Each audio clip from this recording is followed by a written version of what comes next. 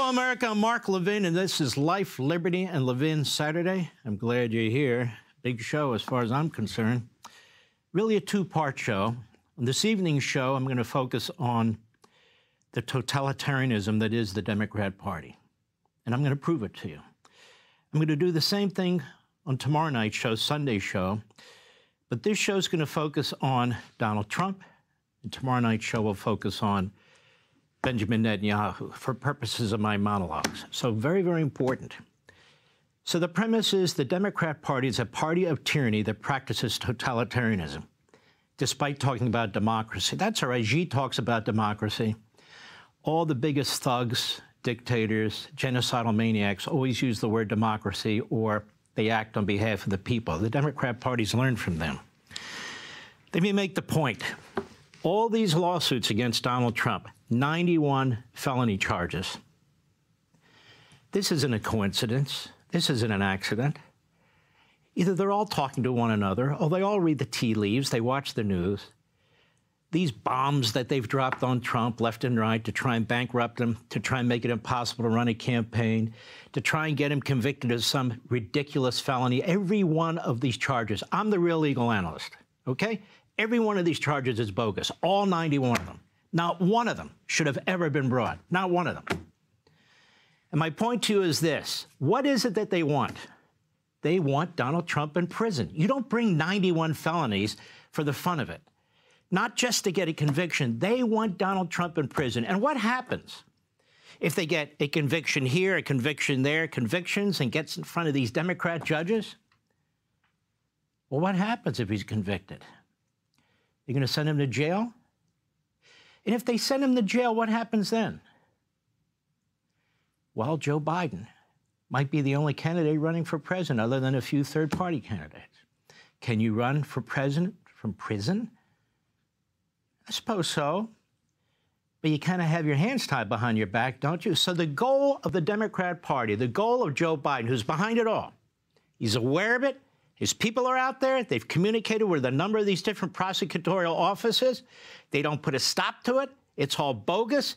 It's all totalitarian. What is the goal? The goal is a one-candidate race, one-party rule. You didn't think it could happen? It's happening right in front of your eyes. Let's take a look at what this totalitarian Democrat Party's been up to. Impeachment number one. When the House was controlled by Nancy Pelosi and the Democrats.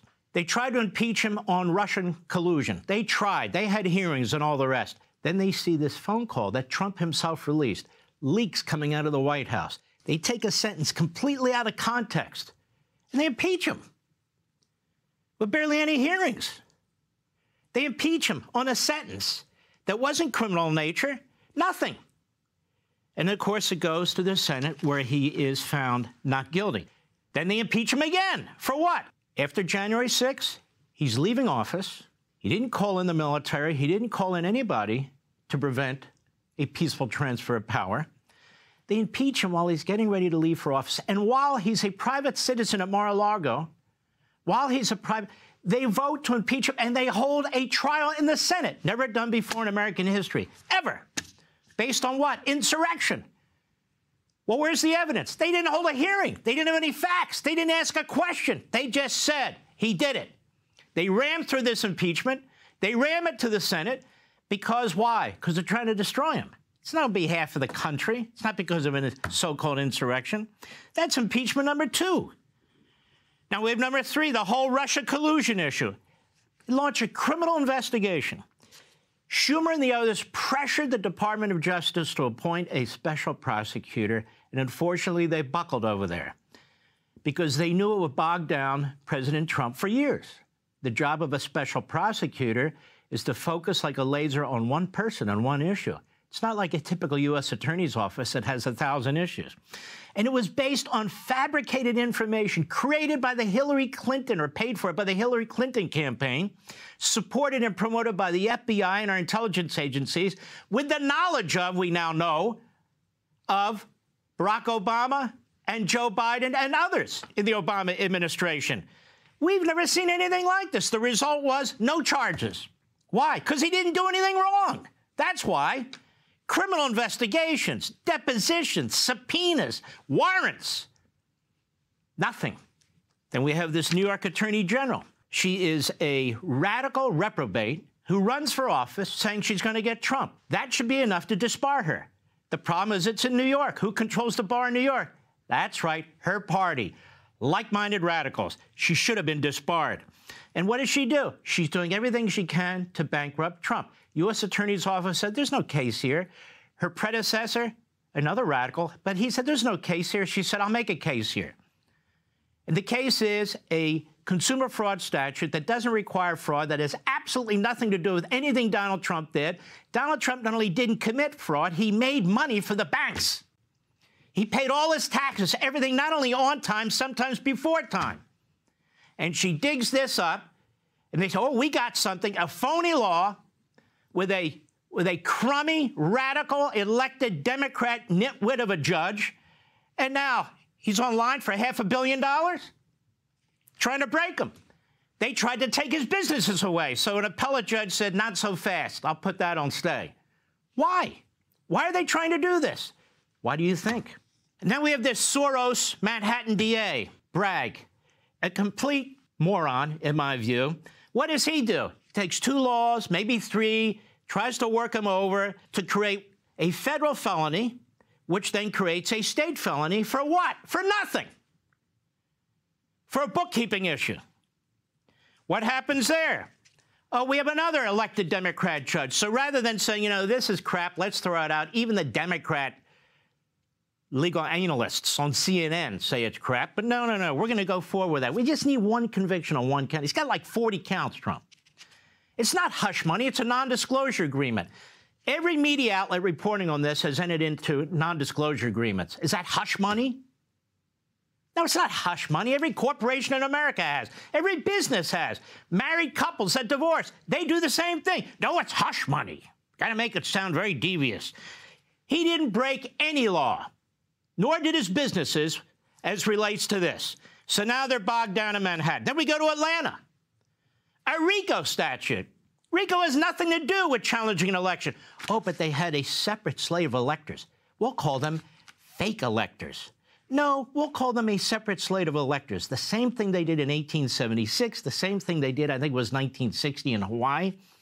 If you're challenging the election results in a state, and if that goes all the way to the archivist of the United States who collects the electoral votes and then presents them to Congress when it meets to count them, if you don't have an alternative slate, you have no challenge. There's nothing to replace them. This is history. And so what do? In Atlanta, they criminalized the entire process of challenging an election. Well, he called XYZ and said, are you sure we don't have the votes? You sure we can't find the votes? He didn't say create votes. He didn't say manufacture votes. He said, don't we have any votes somewhere? Are we sure we checked everywhere? Oh, that's a crime. No, it's not. We also have the issue there whether a local DA who's corrupt, who's unethical, and all the rest, has the authority to bring charges that affect a federal election. A judge already ruled she does, but she doesn't. Let's continue. Washington, D.C. Garland appoints a hack, a prosecutor who was humiliated by a Supreme Court in an 8-0 decision when he targets and goes after the former governor of Virginia.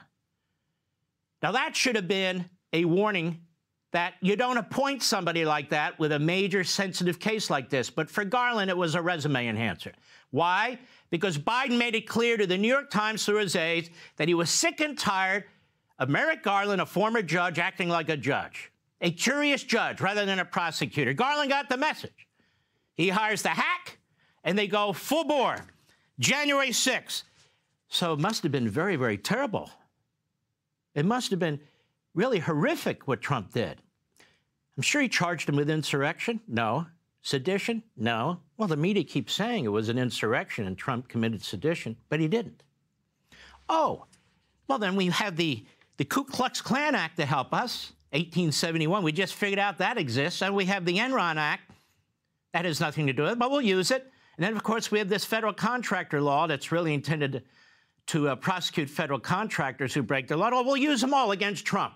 Really? That's how serious your case is? They keep throwing around insurrection and sedition and that he incited violence. He's not charged with any of it. But they keep saying insurrection. It's amazing. Those charges are completely concocted. Completely concocted. Let's move on to the documents case, where we're told that's the real case. What do you mean it's the real case? You raise another constitutional issue.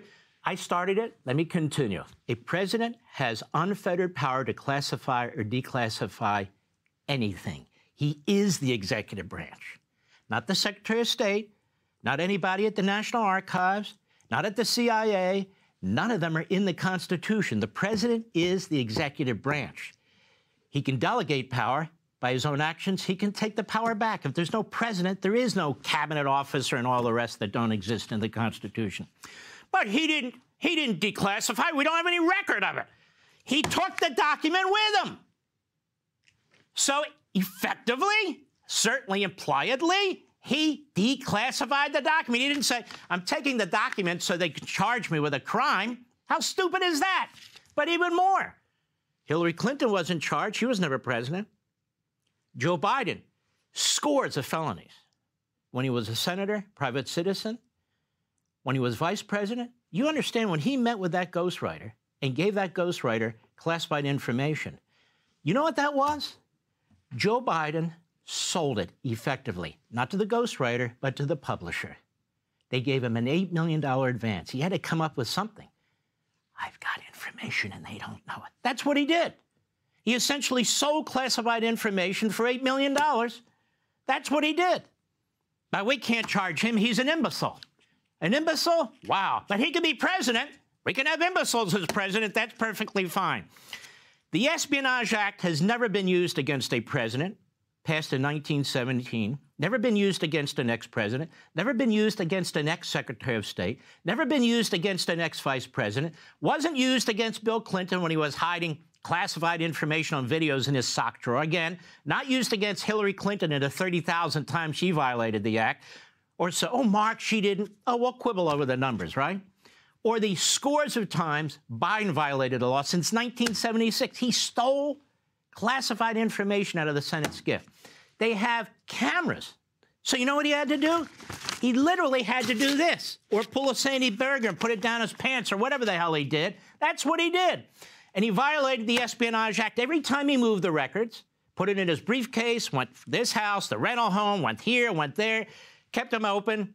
That is a slam dunk case. Slam dunk case. But Trump, they say the difference is obstruction.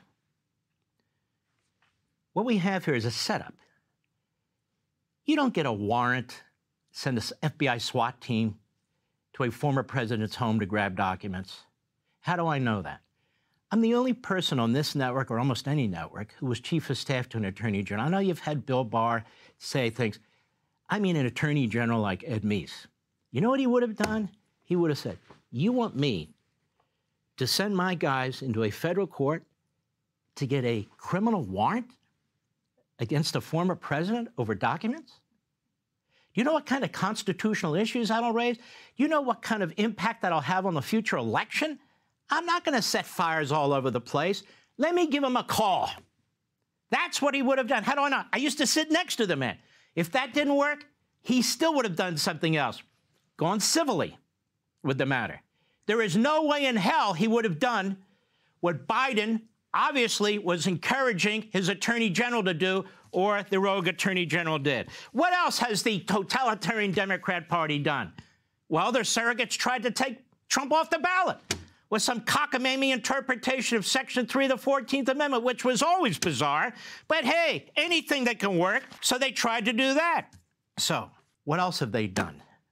Well, my first guest, Congressman leading the investigation of the January 6th committee, Congressman Loudermilk, the January 6th committee destroyed massive amounts of information, manipulated witnesses, censored certain witnesses, only put out information they wanted, covered up exculpatory information that they didn't want to provide, and took the most important piece of evidence Donald Trump had to prove that he had nothing at all to do with any riot, any violence, any sedition, any insurrection, which would completely destroy the Democrat Party and their media's narrative.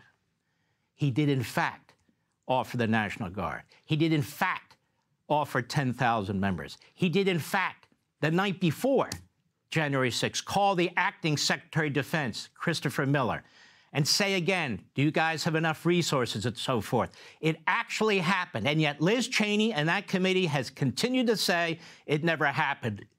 They're lying. The whole argument that's been going on and on, repetition of the big lie, is totalitarian. That Trump led an insurrection. They don't have a syllable of evidence to support it. Not a thing, which is why he's not charged with it, which is why, in the end, the Senate had to find him not guilty of it. Nothing. Their goal is to imprison Donald Trump so Biden has a clear field. That's why you charge somebody with 91 felonies in 4 different jurisdictions. Hey, Sean Hannity here. Hey, click here to subscribe to Fox News YouTube page and catch our hottest interviews and most compelling analysis. You will not get it anywhere else.